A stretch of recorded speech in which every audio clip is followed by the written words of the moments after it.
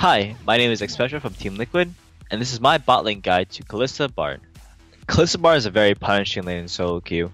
For example, if you're trying to play Thresh or any of the melee supports, you're gonna get punished heavily because Kalista is able to poke you and combine with Bard's decently strong auto attacks, and if he lands a Q on you, you're gonna take a lot of chunk damage, and especially because Kalista just does a lot of damage if you let her auto you. So definitely a strong lane in solo queue, and it's super reliant on getting the good autos in there and just not getting CC'd or getting hooked or getting engaged on as you're trying to poke them.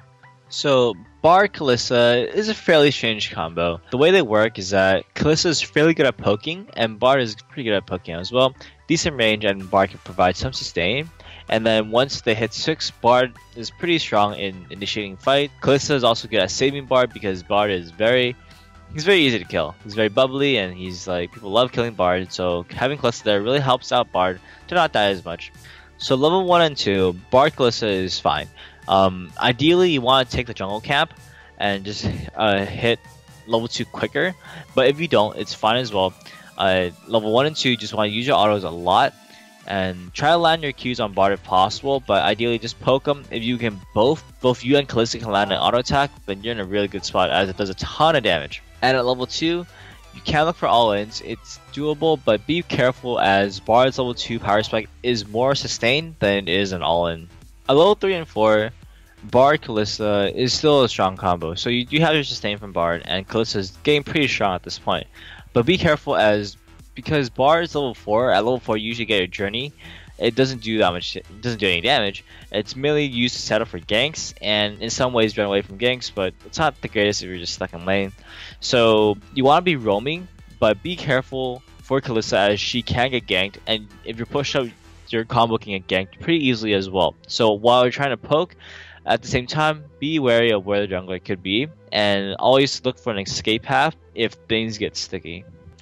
At level 5 and 6, Kalista Bard is gonna get their ultimates, obviously, and their ultimates actually don't do any damage. Kalista's ultimate is just a CC, and Bard's ultimate is kind of opposite of that, kind of freezes them in place, and you can't really hit them. But the thing is that you can CC them for a very long time. It's fairly guaranteed as well if you land your Kalista ult first. So you can set up for ganks very easily, and once you get out of your stasis from your Bard ult, you can actually land your stun 100% guaranteed by timing it correctly as you would to time Azonia's. Same idea, just wait 2 seconds and then try to cast a Q them, and hopefully you can get double stun. And with how strong Kalista is in team fights, or in these situations where she's kind of all-inning and she gets a lot of run stacks, or you can land your Q, whatever you're maxing, then you're just going to do a lot of damage, and you can go for kills there. Bard is meant to roam. His whole kit revolves on roaming with his passive, his chimes, getting more chimes, increases his strength. His journey allows him to get behind targets, go through wards, stuff like that. And yeah, he's meant to roam. But when you have a Bard Kalista, you have to be really careful about roaming because Kalista doesn't have too many good escapes. So you need to be careful of where Kalista can go, and hopefully you don't abandon your AD carry as she's dying and whatnot. So be very careful about roaming, but do look to roam. Kalista level 6, Bard level 6, you can definitely look for plays mid. Using Kalista ult, you can initiate and just throw your Bard in there, or you can use Bard on to initiate as well. You have a lot of options, and this is a very strong roaming. It has a lot of potential to kill mid laners that don't have any escapes. Bard Kalista has the best matchups against melee supports, and obviously an AD carry as well. But melee supports basically can't really poke early on, and they usually don't have too much sustain, and they can just get poked really easily by Bard autos and Kalista autos.